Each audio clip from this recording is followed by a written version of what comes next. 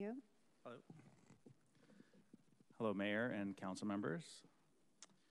Thank you for your attention. I am Kev Abazajian, Dr. Kev Abazajian, Irvine resident and professor of physics and astronomy here at UC Irvine. I'm here again to deliver the warning that our house is on fire. This is 0 hour. Climate change is an existential threat to our environment, our economy, and our lives. You may know I'm an astrophysicist, and from my astronomical perspective, I've learned how limited our planet's size is and our resources are. And our planet's value becomes immeasurable. Our atmospheric carbon dioxide levels are higher than they have been for at least 2.6 million years. Back then, average sea levels were about 50 feet higher than they are today, and forests grew as far north as the Arctic. Unchecked climate change from carbon emission will bring catastrophic changes that affect our community's health as well as our entire planet.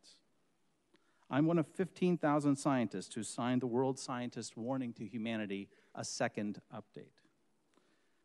In that article, we implore that, quote, scientists, media influencers, and lay citizens must insist that their governments take immediate action as a moral imperative to current and future generations of human and other life, with a groundswell of organized grassroots efforts like we see here today.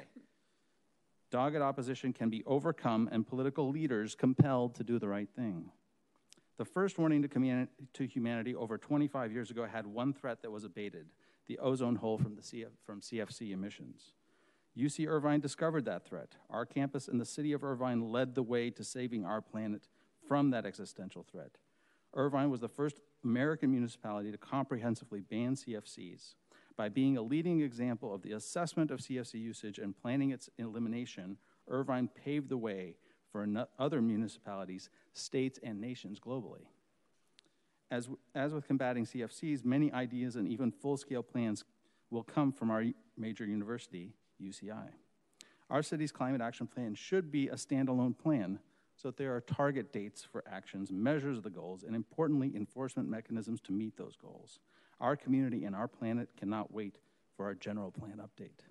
The City of Irvine has the motivation and the ability to become a truly sustainable community, and making a highly effective climate action plan must be part of that. Thank you. Thank you very much for your comments.